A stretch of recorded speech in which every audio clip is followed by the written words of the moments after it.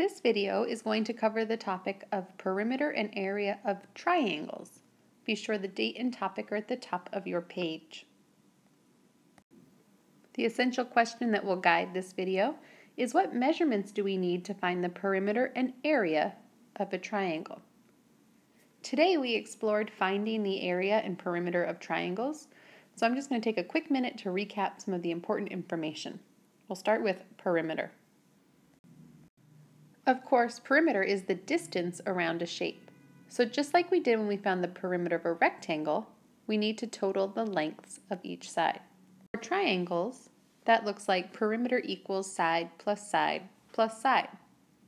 So if we had this triangle, we could find the perimeter by adding all the sides. Straightforward enough, right? Something that carries on from what we've done with other shapes, just adding up the sides.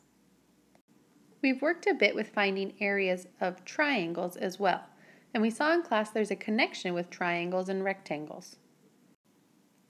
If I have this triangle and I draw the rectangle around it, I can see the area, or the space it takes, is half of the rectangle, right? It's 1/2 of the rectangle. Since we find the area of a rectangle by multiplying the base times the height, I can do that for the triangle, but then cut it in half or divide it by 2 to figure out how much is just the triangle's area.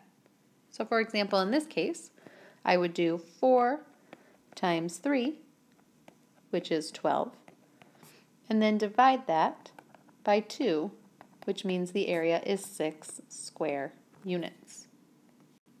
You will see this written commonly 2 different ways, and it's important that you know both of these ways that you might see this. You might see it as I've written it before. Area is the base times the height divided by 2. But you also might see it as the area is 1/2 times the base times the height. Both of these are going to be just as easy to use, right? You can just decide which one works best for you. They'll both get you the same result in the end.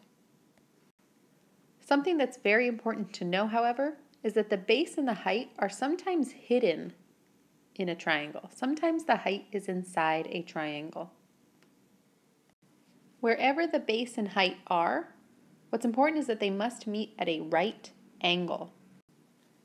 That means that when they meet, they must meet in this L shape, right? This is our right angle. It's 90 degrees, so they have to meet in a corner like that. So sometimes we have to search for a minute to find it, but once we've found the base and the height, we can use the same strategy or formula to calculate the area. I'll show you an example. Here I have a triangle, and the sides are all labeled, which would make it really easy if I was looking for the perimeter. However, here I want to find the area, and I don't see any lines where the triangle is meeting at a right angle. But it looks like my 8 is my base, right? That's what it's sitting on. So if I'm looking for the right angle, I kind of imagine walking up to the top of the triangle at the very tip top and dropping a string straight down. And gravity will bring it straight down, and there, all of a sudden, I have a right angle. This is actually the height of my triangle, which means the height of my triangle, if I count these spaces, is 5 units. Now that I have my base of 8 and my height of 5, I can go ahead and do my normal calculation for area, right? So 8 times 5 would be 40, but then I have to divide that by 2, so the area here is 20 units squared. These extra numbers here, while they would be useful if I was finding perimeter, actually have nothing to do with finding the area because they are neither the base nor the height.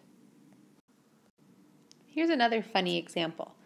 Right? I have a triangle, I have all my sides labeled, but again, if I want to find the area, I need the base and the height, and they have to meet at a right angle. I don't see any of these lines meeting at a right angle like that, but I do see that 2 appears to be my base. It's what it's sitting on. So if I went up to the top of this triangle, right up here, and dropped a piece of string, maybe with a penny on it, it would make a line like this. That's my height. So my height is actually 1, 2, 3, 4, 5 units. I now know that my base is 2 and my height is 5, so I can proceed with finding my area. I would first need to multiply my 2 by 5. I would then know that it's a triangle, so I have to cut it in half, divide it by 2, and I would find that my area is 5 square units, or 5 units squared. Again, this 6 and this 5, this 6 and this 8, while useful for finding perimeter, has nothing to do with finding the area because they are neither of those are the height, nor are they the base. Remember, the essential question for this video was what measurements do we need to calculate the perimeter and the area of a triangle? And we saw for a perimeter, we need all 3 of these sides. To find the area, however, we need to know the base and the height of the triangle. And we need to recognize that the base and the height of a triangle are always the 2 lines, wherever they are, that meet in a right angle in a corner. We'll practice more of this together in class. Feel free to review this as many times as you need and ask any questions that you might have tomorrow.